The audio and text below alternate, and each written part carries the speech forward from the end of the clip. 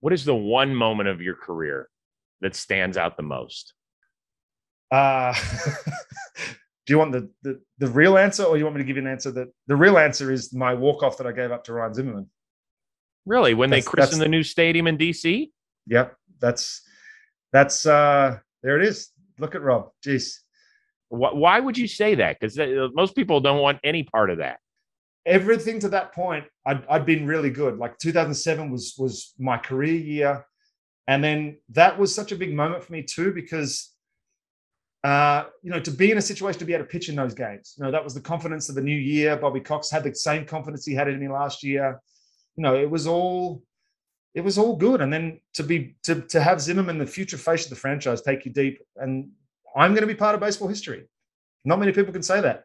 I might have been on the wrong end of it, but I was part of baseball history. Congrats. Thank you.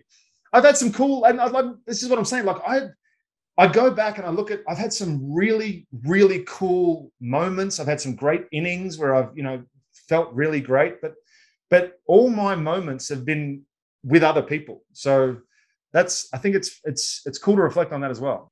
Ryan Zimmerman got his moment. I got my part of that moment. Look at me. Look at me. I'm wearing a fighting necklace. That's how locked in I was. Oh my God, the fighting necklaces. Oh my God. Look at that. That's a great look. There it is. I didn't twist it though. I didn't do the twist.